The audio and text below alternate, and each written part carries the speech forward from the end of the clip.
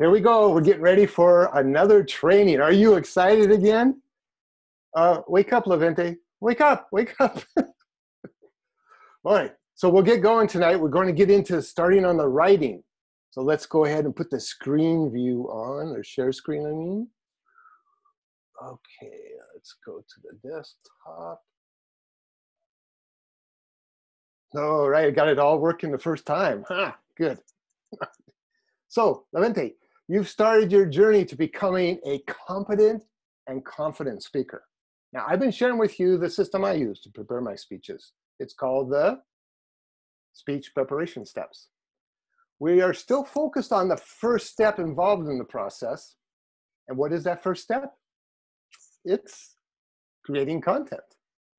Over the last 3 trainings, we've looked at what you do before you start writing the speech. It's called knowing the big picture. And as we saw, there are 3 things you should know before you start writing a speech. To know your objectives, your audience, and your purpose. Now, your objectives are everyone's expectations of you from the outside. They're not yours. It could be the pathways objectives. It could be your boss or if you're speaking at a conference. Now, one thing I forgot to mention when we talked about objectives is that should also include how much time you have to speak, because that's important to know as well. Then we have knowing the audience. And this is key. The more you know about your audience, the more you can tailor your speech to really have impact on them. And that's not always easy to do. It's a challenge, but it's one we can grow in. And then there's knowing our purpose. And that is what will guide us through everything as we go forwards. Now, knowing the big picture, remember, serves as a guide to help you determine what you're going to write. You can think of it as a map to help you figure out how you're going to get to your destination. So that was step 1, and we move on now to the second step. And what is that second step? It's the writing process. What you do during the writing process to create your speech. And what is involved in that process? Well, again, 3 things. I always like to keep things to 3. You begin by making an outline, then you work on writing the speech, and lastly, you finish by fine-tuning what you wrote. Now today, we're going to focus only on making an outline. The outline is like a blueprint, just like in this image I'm using here, for building a house. Blueprints, they help you put things together. They give you the skeleton, and then things are put onto it. And that's what happens with an outline. It gives you the basic structure for creating your speech, on how the speech should flow. There are a variety of ways to make outlines. Now today, I will share with you how I do it. But I will also give you a PDF with links to articles so you can learn more about making outlines from other perspectives.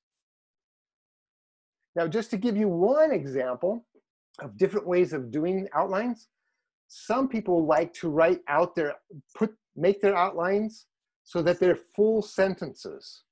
And others like to use phrases or just enough to make the idea clear. And that's what I like to do, just enough to make the idea clear.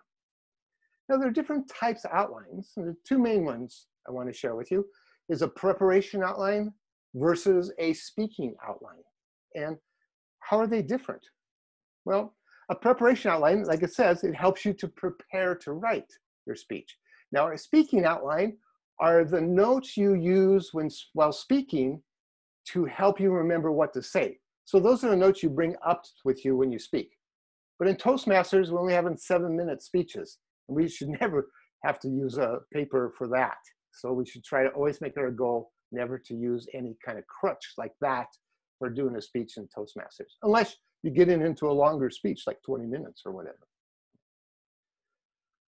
So your outline should include the basic ideas of what you want to say during your opening, in the body of the speech, and during the closing.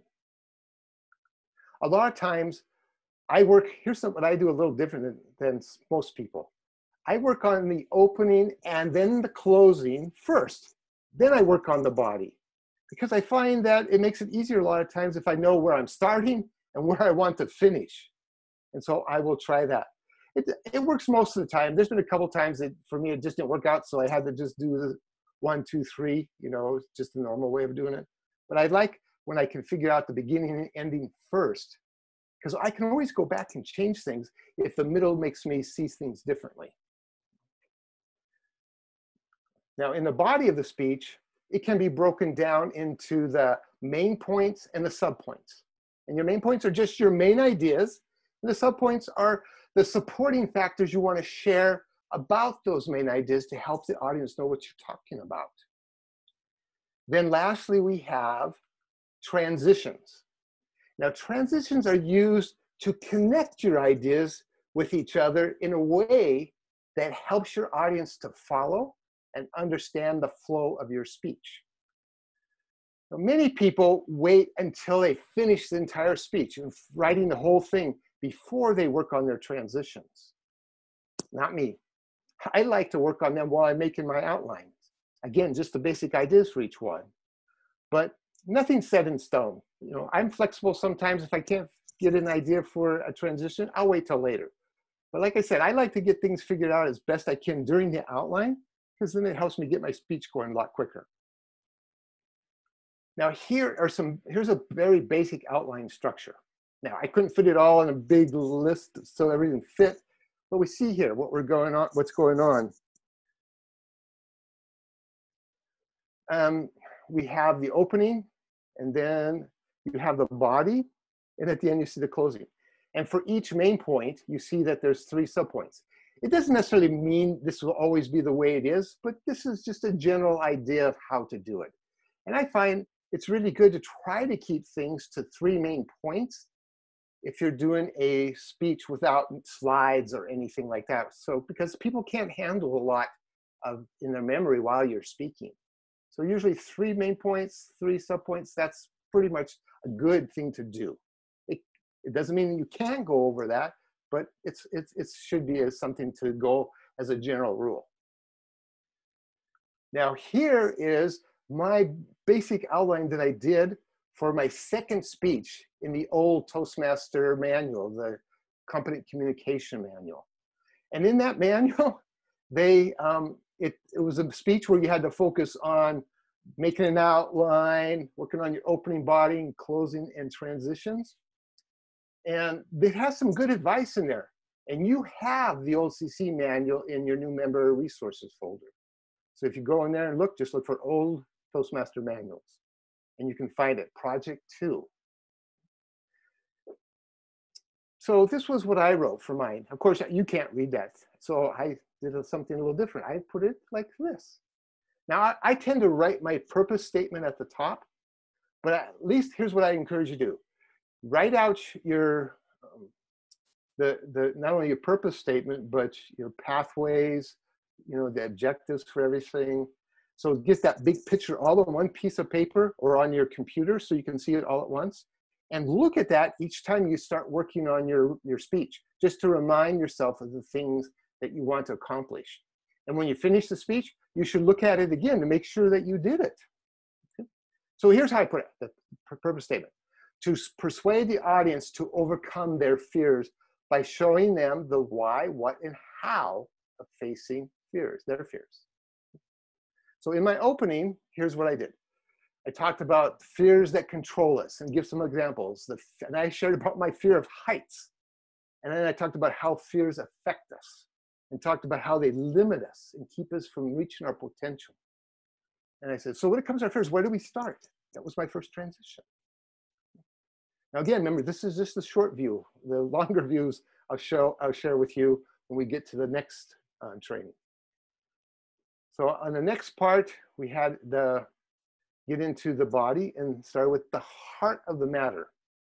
And I talked about our hearts have 3 main desires and what happens when our desires are disrupted, and also public speaking as an example of when those desires are disrupted, like feeling comfortable, things like that. And all of a sudden you're not. Whoa, geez.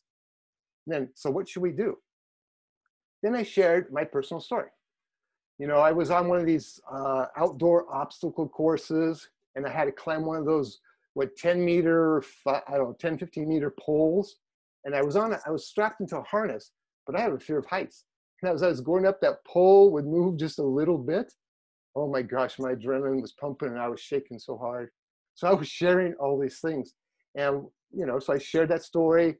And then what I noticed, what happened afterwards, and then that led to a discovery. And I shared all that.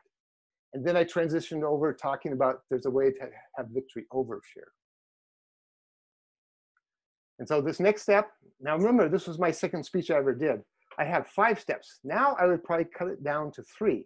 I'd probably cut out the second one and the 4th one, and just put those other ideas somewhere else as suggestions. So here were the 5 steps I put. Identify the fears that control you.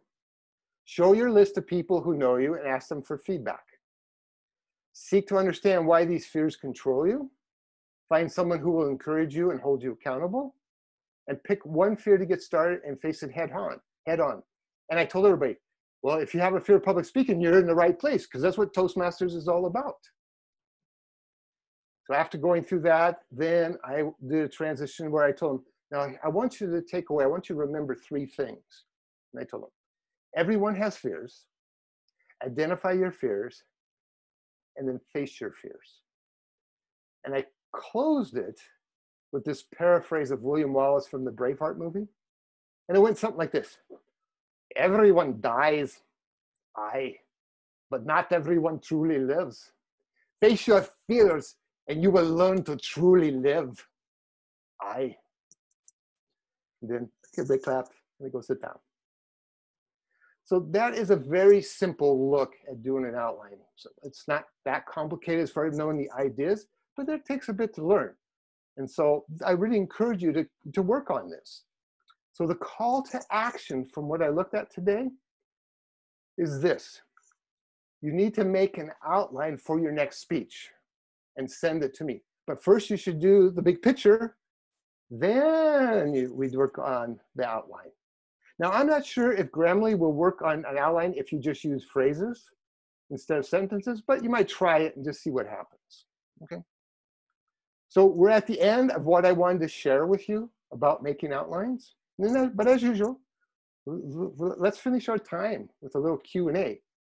If you got some good Q&A questions for me, which I hope you do. Let me turn off the screen share. Okay, young man. You have something to ask me? Yes, I do. Thank you for asking. My question is, how should I prepare my speech in these 3 main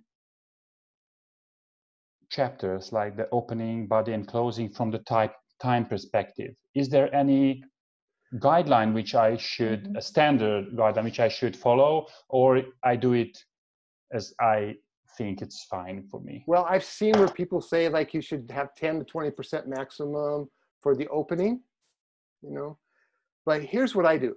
I try to keep my openings as short as necessary, I guess is the way to say it, because you don't want to get into a long opening, because then people start to, you know, so you want to really hit them right, really good with your opening, you know, maybe like a question, a startling statistic, a quote, but in some way, just get them going right away. And like I said, do it enough that you can get things said. And there's going to be a couple other things you want to say, like what you're going to talk about and what it can do for them. But I'm saying usually in a 7-minute speech, I would say for sure no more than 2 minutes, okay, maximum. Maybe a minute, between a minute and 2 minutes. And I've actually had some openings where I could get them down in 30, 40 seconds, you know? So it just depends on what you're talking about. Sometimes the subject takes a little bit more to get everybody ready to what you're going to say. But as a general rule, I'd say 1 to 2 minutes on a 7-minute speech. And then on the final part, again, it's 1 or 2 minutes on the closing. and your body, 4 or 5 minutes, something like that. I'm just saying that's as a general rule. There's always exceptions, but that you want to have most of it on the body and a little bit on the opening and a little bit on the closing. Does that help you? Yes, very much, very much. And I have another question if I have time for this. You sure do. You have mentioned something about the quotes and the statistics. Is there any rule which can help me to put a quote in the closing or in the opening or the statistics in the opening? I think I have used statistics in the opening, which is, I think it suits better a speech generally.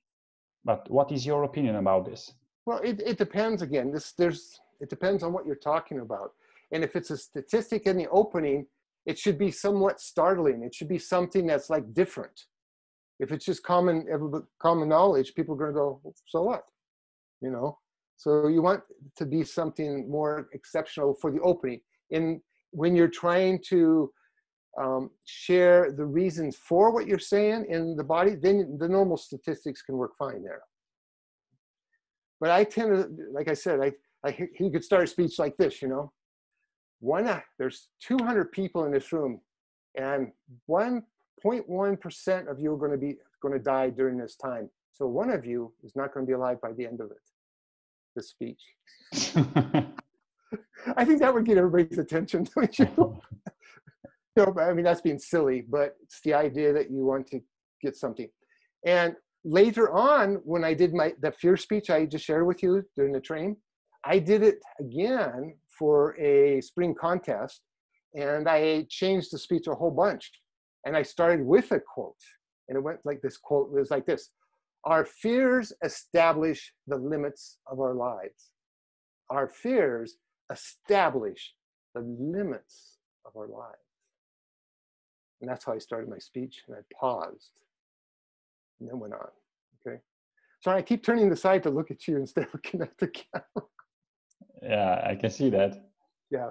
So any other questions? You have that would be the last one. The openings, it's very clear for me. It's fascinating about the opening. How about the closing? What would you, for example, have you heard the best? Can you tell me the best closing you ever heard, even in your speeches or other people's speeches, which you like the most, if you remember something like that? I can't think off the top of my head, but generally the ones I can say overall that I've liked have focused on like connecting back to the opening. Somehow it relates to the opening. I like it when closing connects to the opening, Also, in the closing, you can do like a review of the main points you talk about. You can really clarify or get really focused on the main message, your purpose. You can focus on that. But I always like to do this. I'd like to end on a high note, like saying something funny or interesting or motivating, so that you leave, when you're done, everybody's going, yeah. So you want to end, your last thing is to end strong. Because you don't want to go, do all this stuff and it's going great, and you go, oh, I'm out of time. Thanks, bye. And I've seen people do that, And also, just so I forgot about this, when you're doing a Toastmaster speech, when you get done speaking, you should look, if we're in person, you should look at the Toastmaster and say, Mr. Toastmaster. Or if it's a contest, Mr. Contest Chair, Madam Contest Chair. But just don't stop. And I see people doing that because you have the stage, and now you want to give the stage back to whoever is in charge. Okay? So just close simply with Mr. Toastmaster. That's all you have to say, okay? And when you start a speech, don't ever start it with fellow Toastmasters and dear guests, blah, blah, blah. That's all standard. You want to get right in and say, one of you is going to die today. You just want to grab them, okay? So don't get into all this. I mean, really, that's it's for me. This dear fellow Toastman, dear guest, is like it was like a vaccine for me when I started to to come to Toast. Yeah. I mean, I thought I have to do this. I thought somebody will beat me outside if I don't do this. No, but I tend to have it in my speech, but I generally use it towards my conclusion when I get towards the end, and I go, fellow Toastmasters and dear guests, I encourage you to face your fears, you know, when I'm going into the closing. So I'm saying I tend to find a place where it fits, but I don't use it in the opening. Don't do this, you know, I'm glad to be here. It's nice to be with you. You know, I didn't really prepare very well for this. I'm sorry, everyone. Don't ever do that, okay? I've done this. Okay. Okay, so any other questions before we close? Nope. It was enough. Thank you very much. Yeah, it was my pleasure. And so next time on Wednesday, hopefully I'll have it already. I still have a lot of work to do on where we look at the body. I mean, the opening and closing in the body, and look at some of the key things to focus on when you're working on those things. So until then, auf Wiedersehen. Auf Wiedersehen.